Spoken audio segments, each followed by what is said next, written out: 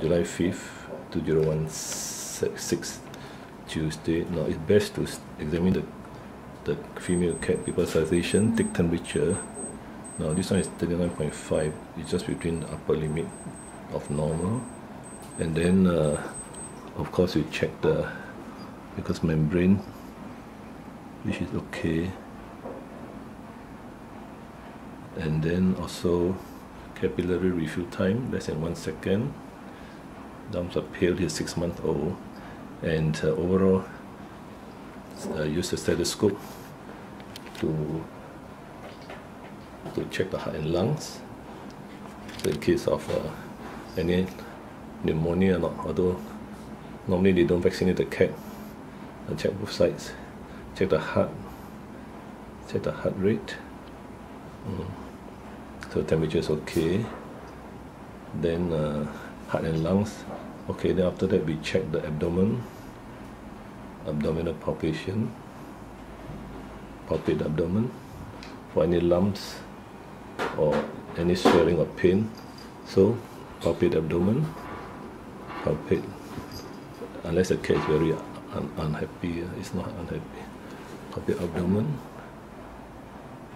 So that is the standard. And then the pulse, respiratory rate and pulse. Take respiratory rate. Respiratory rate upon observation and do the pulse. check the pulse rate, pulse pressure, volume. Okay, then done. Then respiratory rate, but just observation of the chest movement is less than 40 per minute. This is what you can see.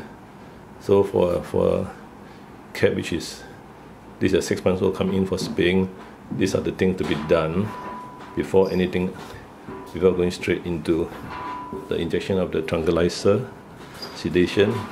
Now 2.5 kg, and this one is xylazine plus ketamine combined, IM, and normally I find it sufficient for spaying, provided the vet is fast enough and spay the cat within 15 minutes. That means the whole process of injection to end of spay should be 15 minutes injection, then wait about 5 minutes, spay 10 minutes, which should be more than enough, and that's it.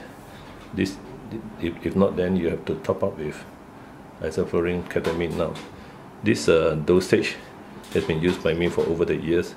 Now the xylazine ketamine combination, 1 syringe IM is xylazine 20 at 0.1 plus ketamine 0.4 in 1 syringe IM for cats less than 3 kg, about 1 to 3, and cats more than 3 to 5, 3 to 6, then there is a 0.2 ketamine plus 0.8 0.2 xylazine plus 0.8 ketamine IM, making it to 1 ml.